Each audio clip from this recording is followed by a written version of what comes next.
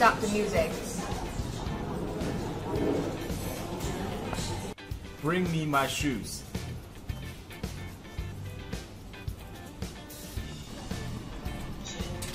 Bring me a newspaper.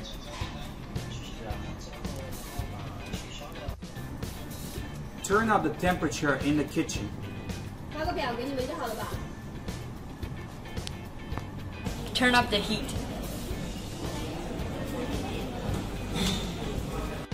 Washroom lights off. Switch the language to Chinese. Turn down the temperature in the kitchen.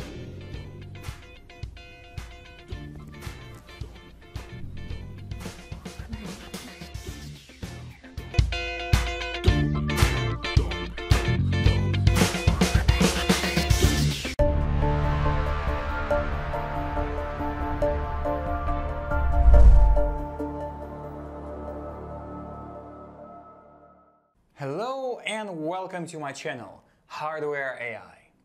And the topic of today's video is speech recognition on microcontrollers. Wait, speech recognition on microcontrollers? Sounds too good to be true. Well, because it is, sort of. There are different types of speech recognition tasks. We can roughly divide them into 3 groups. First one is large vocabulary continuous speech recognition. Second one is keyword spotting, and then there is also speech to intent. Keyword spotting works well on microcontrollers, fairly easy to train with a variety of no-code open source tools available, for example Edge Impulse, but that cannot handle larger vocabularies well. Now for large vocabulary continuous speech recognition models, because they output essentially a text transcription. So if you would like to control a device based on the output of such model, we need to combine it with natural language understanding parser. This approach is robust and somewhat easier to implement given abundance of publicly available ASR engines, but it's not suitable for running even on SBCs, let alone microcontrollers, because usually such models are fairly large, because they encompass a large vocabulary. There is a third way, direct conversion of speech to parsed intent, based on specific domain vocabulary. Let's take smart washing machine for example. Speech to intent model, upon processing utterance, a normal cycle with low spin would output parsed intent. In this case it would be intent wash clothes, slots, cycle, normal, spin, low, water default. And this is really all that we need to control said smart washing machine with our voice. Speech to intent is well represented in research, but lacking widely available open source implementations suitable for microcontrollers. For example, there are some production-ready but not open source options, such as PicoVoice and Fluent.ai. I actually encourage you to have a look at them because they do feature production-ready models. Production-ready, free and open source, but not suitable for microcontrollers. I found speechbrain.io as an example of such package. So one of my main motivations behind the work on this project was to create an open source, easily accessible package for training and deploying speech-to-intent models on microcontrollers and SBCs.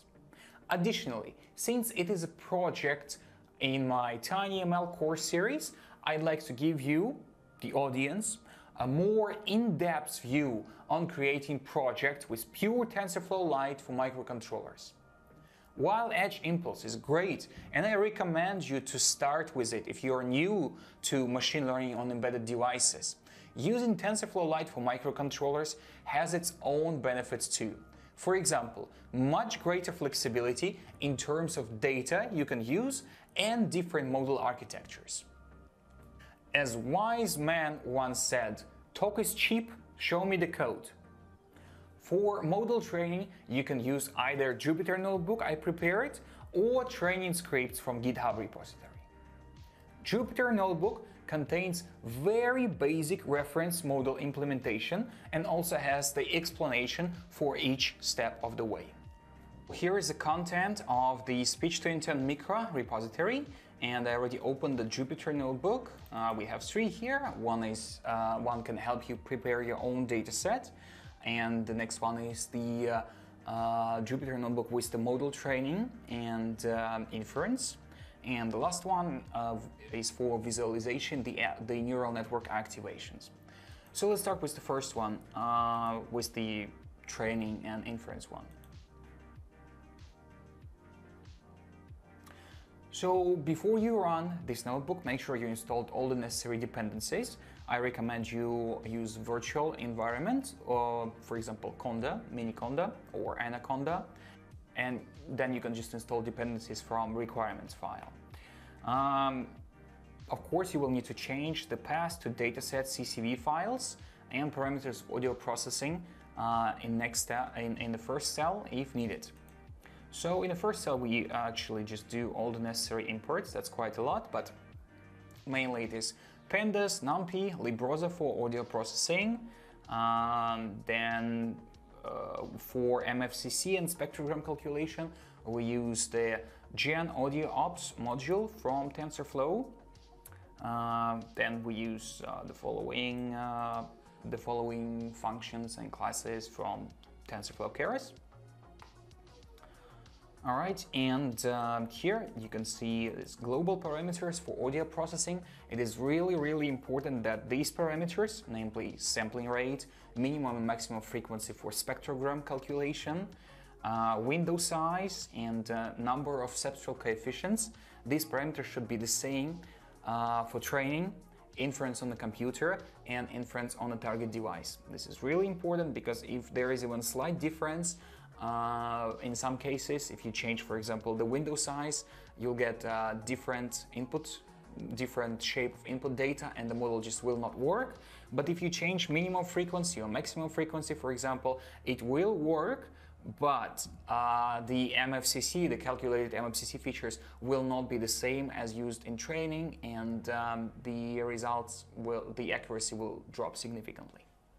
So for the dataset, I used Fluent Speech Commons dataset. This dataset consists of 97 speakers, some of them non-native speakers, saying 248 different phrases. These 248 utterances map to 31 unique intents that can be divided into 3 slots: action, object, and location. Actually, for me, I use action as an intent and object and location as slots. And I also recorded the much smaller test dataset, 160 phrases recorded with Wio Terminal microphone. So these samples were not used in training, but the training samples were augmented, as we'll see later in the code, with audio imitations library, since Fluent Speech Commons dataset recordings all very clean and noise-free. All right, so let's go back to the code. Here we actually see the test samples I recorded myself. And then, okay, let me start clicking, run. And next cell, we can listen to one of the samples from the test dataset.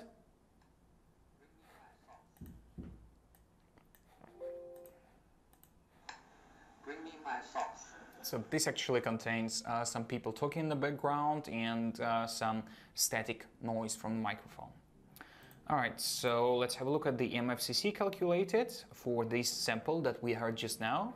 Here is an MFCC, and as I mentioned before, it uses the Gen Audio Ops module from TensorFlow. Here we calculate the audio spectrogram, and then we convert it to MEL frequency scale.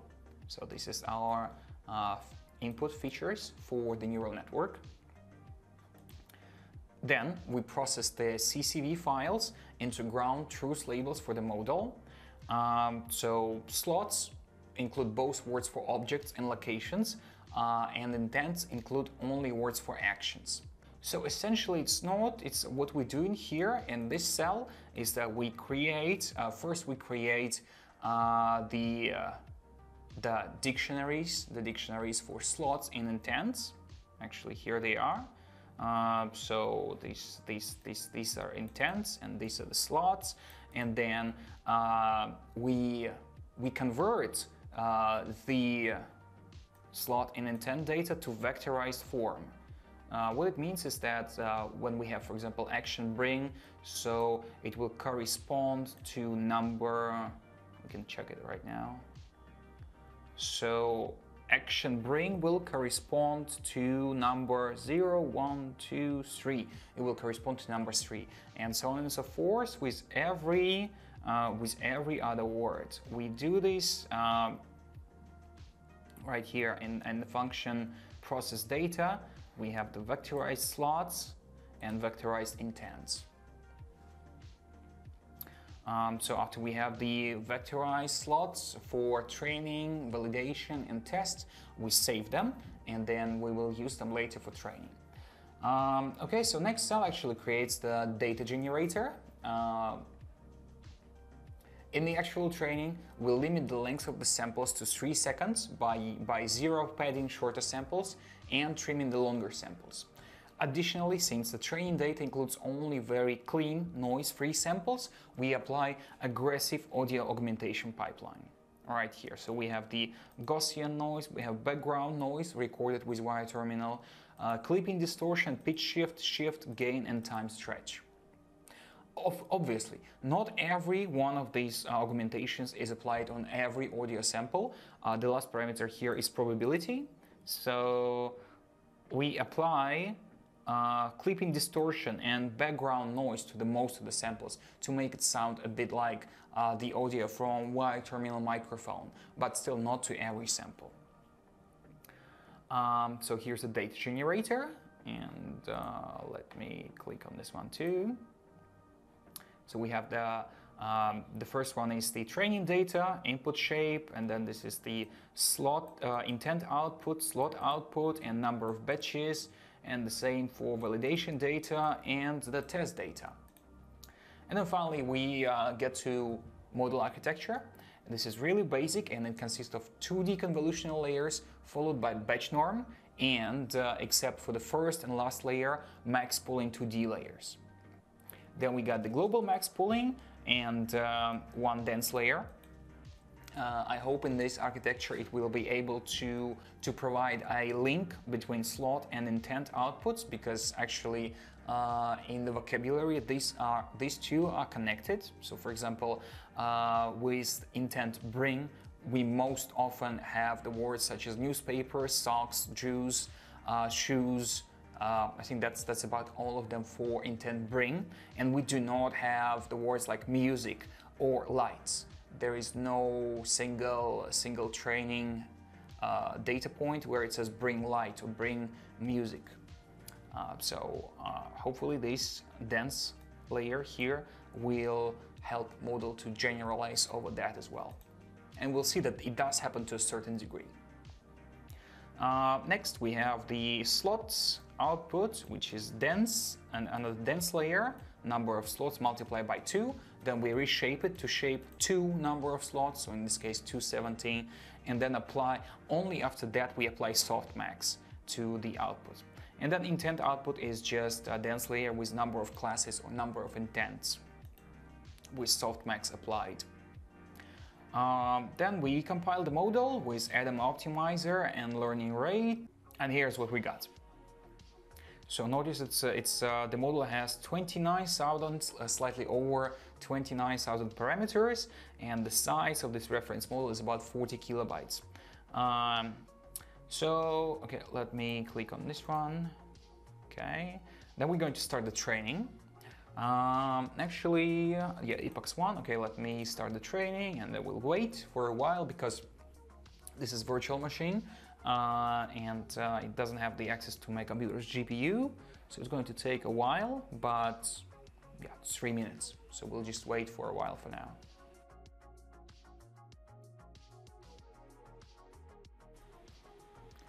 Alright, so one epoch is done, and we got to 35% intent output accuracy and then 50 slot output accuracy.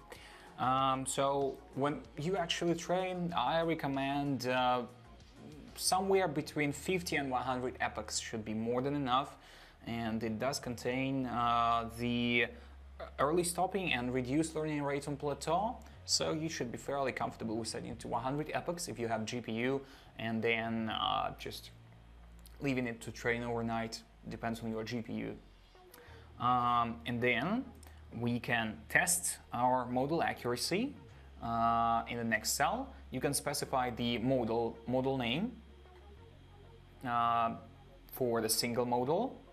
This is the path to the model, or you could specify the model directory, so that will test all the models in a specific directory and will show the results if the accuracy is higher than accuracy threshold. So in this case, yeah, okay. So these are our results, which we saw just now because it's the same test data set, and it also shows us the random sample. Here's random sample 62. We have increased volume and increased volume. Okay, so that's a very correct prediction. All right, and in the next cell we do a quick sanity check on a single audio file. Let's listen to it. Change language to Chinese. Okay, it says change language to Chinese, and we got change language to heat here. So the intent is right, but slot is not correct. Yeah, and also we can use this, the output of this cell, to compare the results of float32 model with the outputs of integer 8 quantized model. So next cell we actually do this conversion to TF-Lite and quantization. See, we have the representative dataset function here that is necessary for full integer quantization. Okay, so the conversion was successful, and then we check the performance of integer 8 model. Change language heat, so it's exactly the same as float32, at least the result. And then we dump the model weight into C include style file. That's xxd command with option I. Okay, and actually if you go to checkpoints and open this checkpoint so it creates a folder with the timestamp, and then you see this is the model, and this is the TF-Lite model, and this is .h file with model weights. And we see the size of the model is 43,952 bytes, so slightly over 40 kilobytes. We'll need to copy that, the .h file, to the inference code via terminal and via speech to intent 15010. 15010 is the input sizes of the neural network. So 10 in this particular case is the number of subtotal coefficients. Let's go over the most important pieces of the code. It can be roughly divided into 3 parts. First one is audio acquisition, second one is the MFCC calculation, and then it's inference on MFCC features, and output the result. Before you compile the sketch, make sure you have all the necessary libraries installed, and seed Arduino boards definitions are at 1.82 version. That is very important for TensorFlow Lite library to compile without errors. Now, so for the audio acquisition, we have a DMA rec, a CPP, and DMA rec.h. Basically, it's very simple. So here, in setup loop, in the setup function, we call the config DMA ADC right here. So that configures direct memory access controller to start sampling from ADC1 in this case. It's ADC1, which is where the analog microphone connected to. It's the pin to which the microphone is connected on Wio Terminal. So we sample from ADC1, and then there is also a timer, an interrupt timer configured, and this interrupt timer is going to call a specific function which is called DMAC1 handler. All in all, we have two ADC buffers of the same size. In this case, it's 320 data samples, single data samples of integer 16. Each sample is one integer 16 number. And we have a larger audio buffer. So every time one of the smaller ADC buffers has filled, we copy the results to the larger audio to the audio buffer, from where we calculate the one slice of MFCC features. So in order not to stop the recording when we calculate the MFCC features, we continue recording the audio samples from the microphone using direct memory access controller to another buffer. In the loop, as you see, when we press the button, we actually set the recording variable to 1 and record ready variable to false. And then in the while loop, if buffer is ready, and we set buffer ready in this audio recording callback function.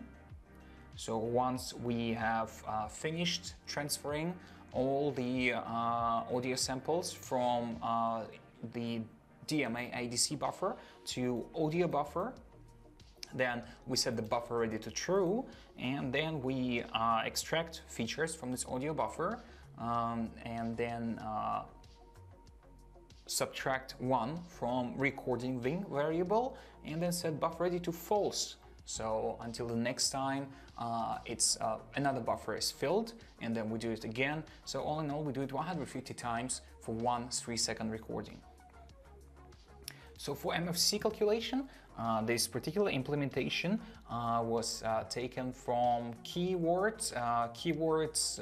keyword recognition projects by ARM. I did leave the license text right here. So if I encourage you to actually read more about MFCC calculation. I have more in-depth description in my article accompanying this video. You can find the link in the description. But if you're interested, you can also have a look at the specific functions here that are related to MFCC calculation. Actually, it's mostly this one, MFCC compute from class MFCC.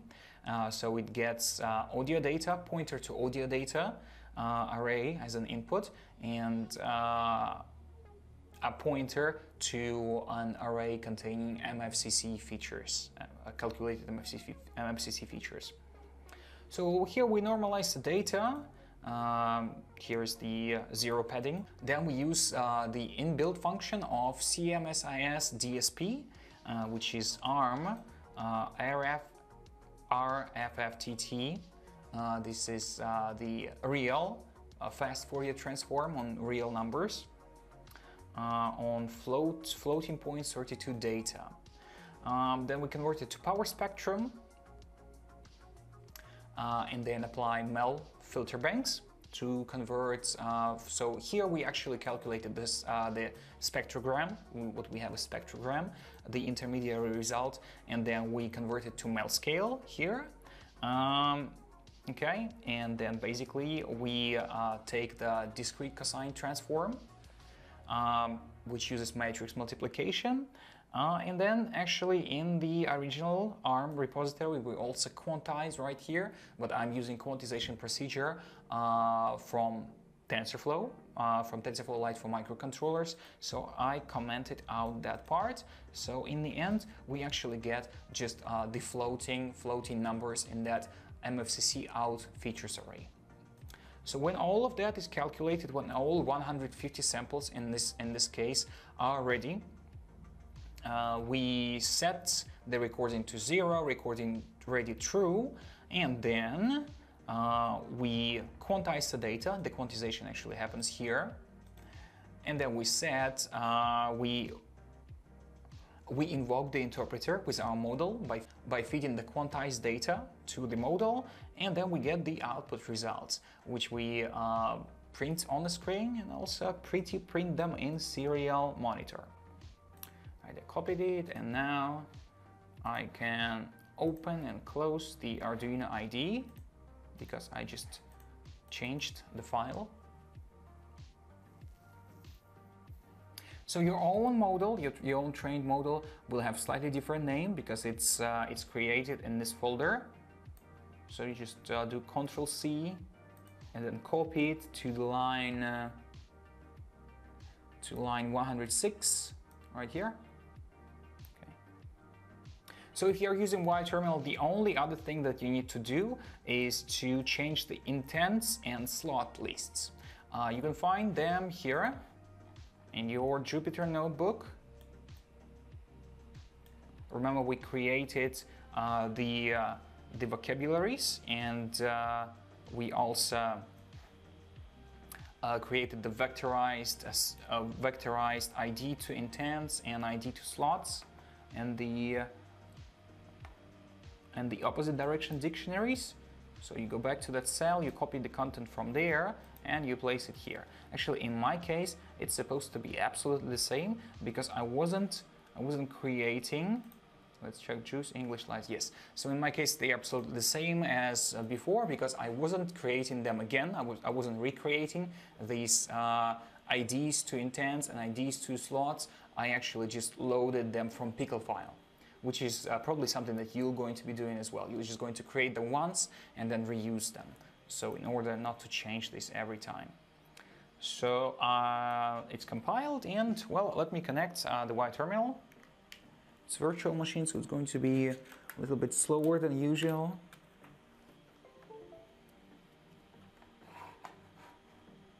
Okay, let's check. Okay, it's already connected.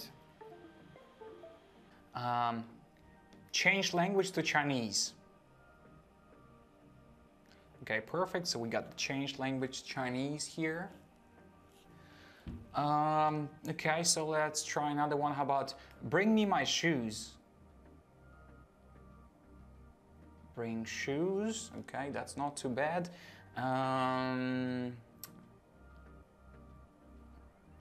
Washroom lights off. Deactivate lights in the bedroom. Okay. Now how about increase temperature in the kitchen? Stop the music. It is a very quiet room. That's one of the things that you should keep in mind. The device is it's 1 arm length. I actually tested it with about 1.5 meters distance. It still worked pretty well as long as the environment is quiet. And it does struggle a bit in the challenging environments, for example, when there is a huge echo. But you can try it yourself, and in near future I plan to publish the reference code at least for Arduino and NS33 BLE Sense, so more people can try it. While this course is based on Wio Terminal, since it is very suitable for exploring embedded machine learning, it is definitely possible to implement it on other devices. The easiest would be to port the code to other Cortex M4 MCU, such as Arduino and NS33 BLE Sense. That would only require adjusting for different microphone. Porting to other ARM MCUs should be fairly trivial too. Porting to other architectures, such as ESP32 or K210 or others, would require re-implementing MFCC calculations, since they use ARM-specific functions from CMSIS DSP. There are multiple improvements that can be made to basic neural network architecture and training loop in the project. These improvements are model pre-training, seek-to-seek, LSTM and attention, trainable filters, and using AutoML and synthetic data. Have a look at my TinyML talk on this topic to find out more about this and to find more about these improvement techniques and find the links to the papers where I found them. I encourage you to fork the code repository, try training on your own dataset, and perhaps try implementing more advanced architectures or model training techniques. If you do, don't hesitate to give me a shout out here in YouTube video comments or make a pull request on GitHub. Hope this video was useful for you, and I'll see you next time in the last installment of TinyML course videos. Until the next time!